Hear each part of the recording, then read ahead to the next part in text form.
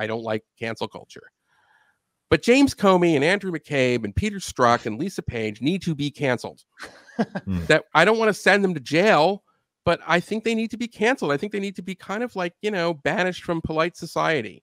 Let's talk about the FBI and how we go about that, and then how we deal with this larger question of things, of like how do we rebuild trust and confidence, not just in the FBI, but in the political process or in our culture. And just as to tee that off, the listener or the viewer, Colin, for $5, which you can do at YouTube. You can pay money and we'll always read your question. But he writes, we know the FBI is corrupt and DOJ is controlled by Biden. Why do we expect anything to change? Congress won't gut the entire federal government. Eli, can you, can we look at what Durham, you had mentioned this before, Durham does not come up with a series of reforms. Zach, do we have some language about what Durham, what he does kind of suggest in terms of reform for the he ultimately suggests appointing a career position for a nonpartisan FBI agent or lawyer to challenge FISA applications and every other stage of any investigation where it's a politically sensitive investigation. So that's the one recommendation that he makes. We also have, an appetite among Republicans. This is Representative Andy Biggs of Arizona, who's on the House Judiciary Committee, saying defund and dismantle the FBI, which honestly, I'm open-minded to just a wholesale, like, do we need to, is this agency even working at all anymore? But I'm curious what you think of. And we'll also point out that Vivek Ramaswamy, who we interviewed a couple of weeks ago, was saying that. He said that, the FBI should just be dismantled because it is too far gone and rebuilt from the ground up, what that means. But yeah, Eli, what should happen specifically to the FBI in order to make it less prone to this kind of behavior and other types of recurring mistakes, it seems? Well, the first thing is, I think you should separate the domestic intelligence function from the FBI from the law enforcement function.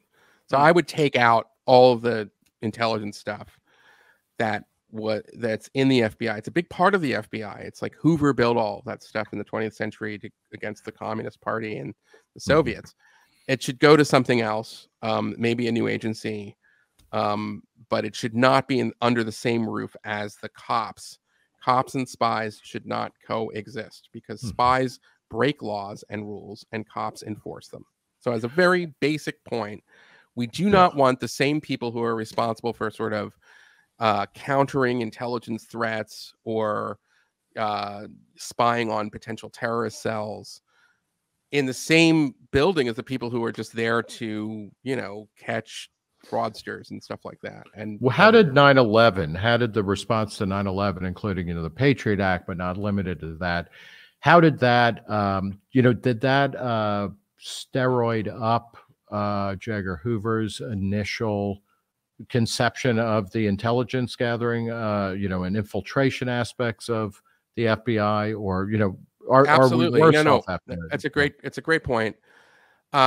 So in a piece I wrote a few months back for Commentary Magazine, can there it is. Can the FBI be saved from itself, and can we be saved from the FBI?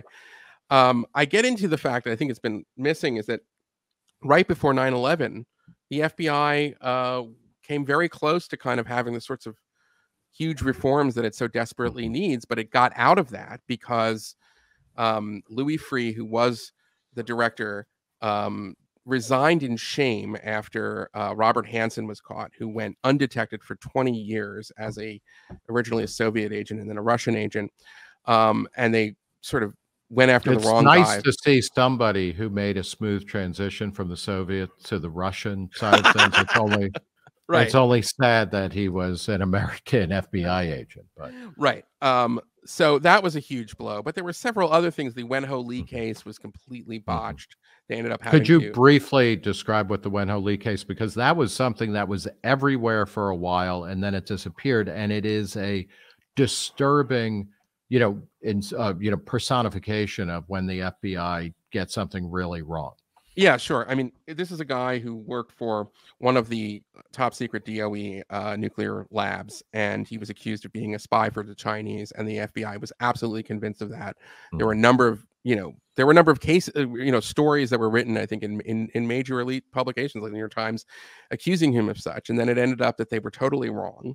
And he sued the FBI and won because they defamed him. And even though I think they eventually charged him with something far less than being a Oh, it foreign. was like taking Yeah. a classified or a secured computer home or something like Yeah, that. but it was for like, an it was inmate. far Yeah. less It was than whatever. nothing. Yeah. Right. But then there's like, the screw up at Waco. I mean, there's all kinds of Yeah. things that happened in the 1990s that really were very bad for the FBI and its traditional friends on Capitol Hill. Usually Republicans like the FBI. So Chuck Grassley at the time, kind of gives a speech about It was how only in his 80s, so he was oddly a vital. young, spry, Yeah. spring chicken. Was I mean, like saying, hey, my daddy loved the FBI, but I at this point don't think I can trust them. And that was in like 2000, or 2001 when he said that. And it's only kind of gotten worse. So what happened is, so Free's gone, and then Bob Mueller comes in to be the FBI director.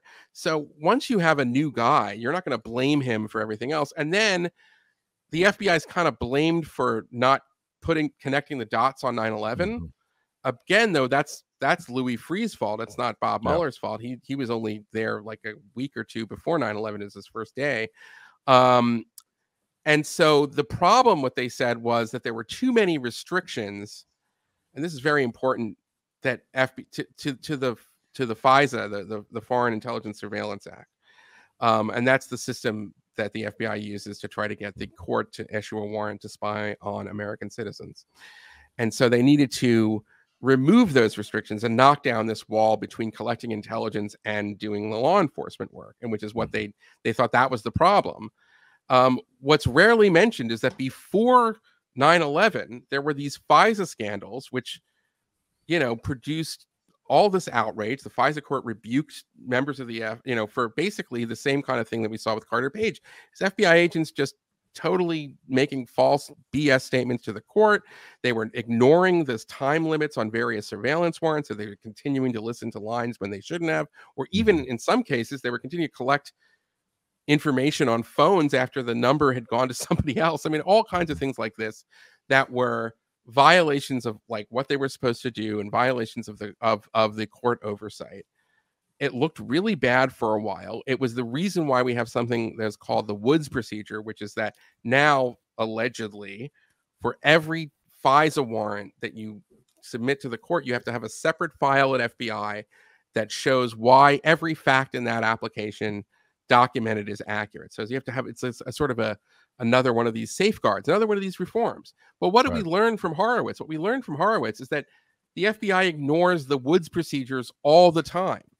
And that gets back to the main point of Durham, which is that if you have an institution that's filled with people who don't have integrity, then you can have all the reforms you want. It's not going to make a difference.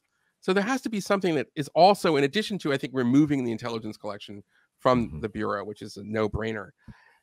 I mean, this is going to sound strange because normally I don't like the idea. I'm like Reason Magazine and many others, and I'm very aware I don't like cancel culture. But James Comey and Andrew McCabe and Peter Strzok and Lisa Page need to be canceled. That I don't want to send them to jail, but I think they need to be canceled. I think they need to be kind of like, banished from polite society. They should not be asked to, appear on prestigious think tank panels or to teach at universities or to appear as law enforcement analysts on CNN. And something like that would show that there are at least some sort of social consequences for FBI leaders who have fallen so far of the mark and have lacked so much integrity. And then maybe we have a chance at sort of trying to change what appears to be I'm worried about the culture of the FBI at this point, because it's not limited to just, I mean, listen, this is an egregious case, but we see it time and again, that oftentimes these G-men kind of think they're the law unto themselves. And we can't have that. So I'd like to see some social consequences for some of these folks. That was an excerpt from Reason's live stream with Eli Lake dissecting the Durham report. If you want to watch the whole conversation, go here. If you want to watch another excerpt, go here. And tune in next Thursday at 1 p.m. Eastern Time, because Zach Weissmuller and I here will be back here with a great guest. Thanks for watching.